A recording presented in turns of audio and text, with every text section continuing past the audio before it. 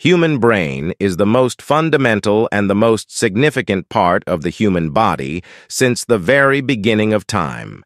It has been recognized as the biggest testament of the intricate miracles of nature and the best work of the divine, but despite having the knowledge of its importance, its power and influence, we humans have been unable to fully unlock or even explore the full potential of our brains. We have never tried to genuinely reach its true depths. Therefore, for most of the people in the universe, this most powerful gift of God did not work for many of the people. It's just a basic reasoning machine that helps them do their everyday daily life. Simple chores. They don't completely use this precious gift of God. What if I tell you that this part of your body is so powerful that it can control your life and direct it wherever you want to take it? What if I tell you that it can turn the life of or dreams into tangible, physical three-dimensional reality and might open the doors of other dimensions as well to make you completely understand that what I mean? Let me give an example. Since the very beginning of your life or the life of anybody else, you might have noticed that this part of your body have never been passive but had actively participated in everything that you are going through or doing, even the act of sleeping. And waking up can't be done without brain. Since centuries, brain have been evolving and developing itself as per the environment and the surrounding and have been responding to the things, situations, event, and people accordingly. This capacity of brain is studied in the branch of science that we name as neuroplasticity. In this study, we explore our brain and try to reach all its depths through the study of neurons. And it is through this study that we come to know that our brain is not static. Instead, it is malleable. It is not bound to limitations set by your surroundings, stations, beliefs, events, time, space, and people. It is far beyond. It has the potential to overpower all these things and give you a second chance. This quality of our brain connects us with God and leads us towards growth, evolution, and redemption. From the religious point of view, it can be traced that this part of body have always been considered a gateway, a bridge, or connection between the physical and spiritual worlds, between the mortals and immortals, between God and man. And this is why we find different and evolving directions in religious scripts, such as in Romans 12. Never abide by the patterns and practices of these contemporary worlds. Always listen to what your mind tells you. It is renewing in nature. So going beyond the boundaries of time and space, people, events, experiences, and circumstances is the divine quality of the brain. It always leads to a testing and approving God's will. Now let me ask you a very simple question. Don't you think this brain of ours works divinely? Yes, it does. And here it is, my friends. Our brain is actually an entity that gives us divine signals. It is a pathway that will lead you to God's will and your true destiny and purpose. Our brains tune us to the frequency of God, and we develop a deep connection with the divine. This frequency of God guides and instructs us in such a way that we automatically begin moving towards our destination. We call this in connectedness as the divine neural dance. Every religion, every culture, every civilization. Every society and ethnic group has such concepts and practices where they teach to learn and harness this divine power of your mind. For example, in Hinduism, Vedas, in Quran, in Torah, we found the profound concept of metamorphosis, rejuvenation, the pursuit of divine wisdom. When you reach that level of precision understanding and synchronic accuracy, you begin reaching the true depths of spiritual principles, and there, where the divine blessings begin to unfold upon you. You begin discovering such new paths and new ways that lead you towards healing from the trauma, bad experiences, and all the negative situations that you went through. And now your mind has become a divine receiver that always keeps you connected with the divine wisdom, and now you have access to an unlimited treasure trove of the divine blessings you have developed, a divine communication with the universe and all the things that it has. Your brain, if we look into it, MLLE is a divine radio. It always tunes your channel to the divine frequency and only plays the programs that match with your divine destiny. Now it is up to you that you always tune your channel to the divine frequency so that it may accurately take you where you truly want to reach. Now the next step is more impulsive and intriguing.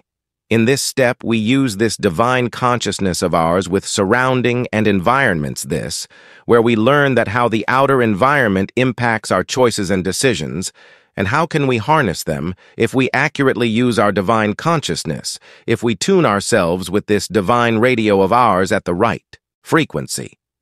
Then we don't get influenced by the outer environment. We overlook all the boundaries and limitations set by it, and we develop a bigger sense of our spirituality that holds the power to control the external environment.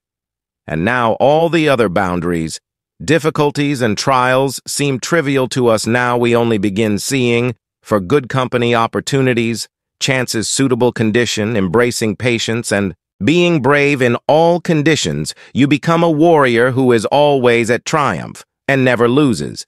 If there is a setback, it doesn't stop you. Instead, it takes you a step closer and boosts you for the next parts, finally leading to achievements and accomplishment of your desires and wishes. This way, you foster the love of God and always pursue for positivity. Now, if we study it in terms of neuroplasticity in scientific terms, then we come to know that when we develop and direct our neural connection at the divine frequency, then we acquire godliness in both of our spiritual and physical nature. It sculpts our brain in such a way that we consciously start making positive choices. Our intuitions and insights become stronger, and our senses become more deep and powerful. Now the big question: how do we tune our brain in such a way that it matches the divine frequency? Well, the answer to this question is more simple than you can imagine. But to get that answer, you first have to understand the concept of the words that you speak. What are words?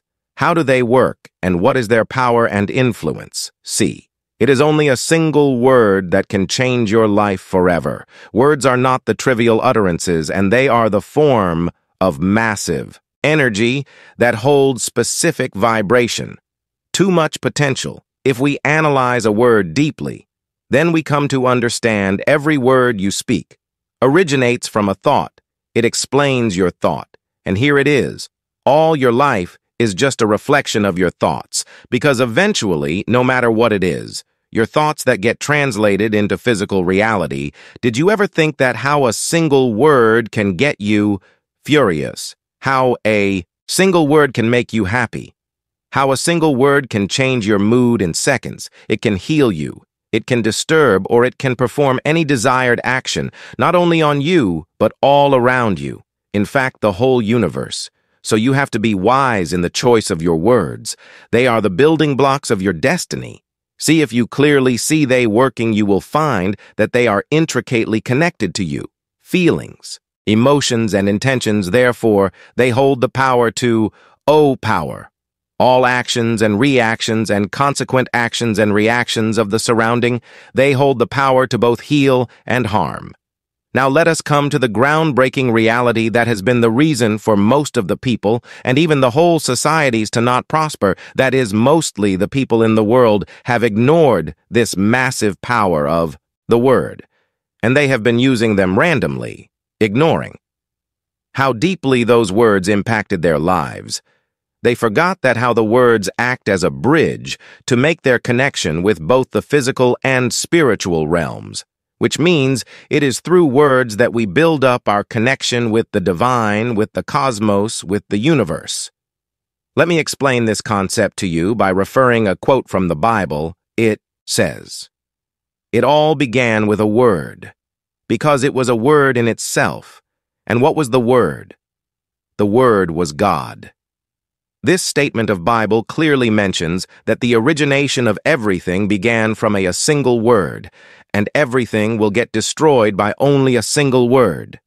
So it is time to stop ignoring words and begin paying attention to them. There is a divine connection between God and the words, and we can find this evidence in most of the religions of the world. Almost all the religions talk about the essence of our spoken words and expressions. Let's go more deep into it in scientific terminology. If we see them more closely, then we come to an analysis that these words are sourced to develop and design a certain type of neural connection in our brain, based on the choice of words we utter or even think of. Let me explain. This, with an example, suppose you speak some words with kindness, passion, love, and sympathy, what will happen? Yes, you got it right. They will open your heart, mind, and soul, and you will definitely begin developing a positive and gigantically powerful neural connection that will fill your body with such a positive energy that will have the potential to change the whole world as per your desires and wishes. This way, you will open yourself to divine resources, divine opportunities, and chances that ultimately lead us to such divine circumstances and surrounding that will lead us to our destiny. Now let us have a look at the opposite side of this.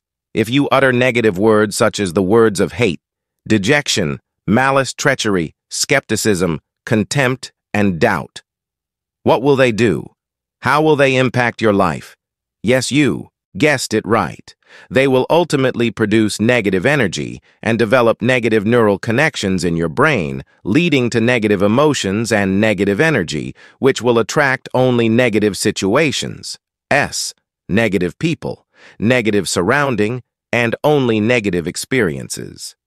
I hope now you deeply understand the divine connectedness between words, the divine, and your destiny. Therefore, it is time to make a conscious choice about the selection of words. See, this choice of words that you make in your language does not only impact you, but the people to whom you speak as well. It impacts all your surrounding and all the situation that you are in. It is these words that set up our divine receptions. So now it is up to you that we only go for the words that are positive, graceful, sympathetic, kind, and abundant in nature, far away from negativity, malice, hatred, dejection, or any other negative feeling. Now let us move to the next step. Once we learn and overpower the use of words, it is time to take a step forward, and that is our emotions. Brain is a complex system of neurons. It does not only work on the choice of words, but the choice of your emotions also matters the same as do the words. It is time to see.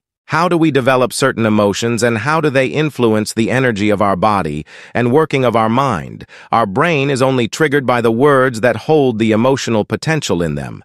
Whatever emotion that may be, all the actions and reaction in your mind and consequent actions of your body. So depend upon the intensity of your emotions. The more intense your emotions are, the more stronger and permanent your brain's and body's actions and reactions would be. Fluctuation of these emotions will result in the fluctuation of the actions and reactions in your life, resulting in the fluctuations of the events and experiences in your life. Now let me explain this to you with an example. Suppose your here is bound with the emotions of fury. What kind of energy will it generate? It will generate the energy of hatred. And the crucial part is it will ignore all the environmental impacts and only listens to your internal feelings now on the basis of those feelings of fury. All you actions and reaction will get impacted by the energy produced by that feeling of fury. On the other hand, if your heart is filled with the feelings of love and kindness, you will see all your actions and reactions will get impacted by the energy produced. By that feeling of love and compassion, our emotions are actually the whispers from the divinity that feel us to take specific actions based on the energy they carry. So it becomes very much fundamental and important that you tune your emotions and feelings as per the divine frequency and only align yourself with positive emotions. See, in the realm of mind, our emotions and words are interconnected, both lose their impact without each other to signify the interconnectedness between our emotions and words.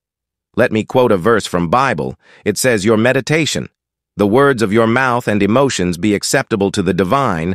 According to neuroscience, our brain, due to its capability to adapt to the things, can tune itself to the divinity, anytime, in every situation, in every age and scenario. Now, to make you understand this more scientifically, Let me make it clear that all the above given knowledge and information works on the principle of cause and effect.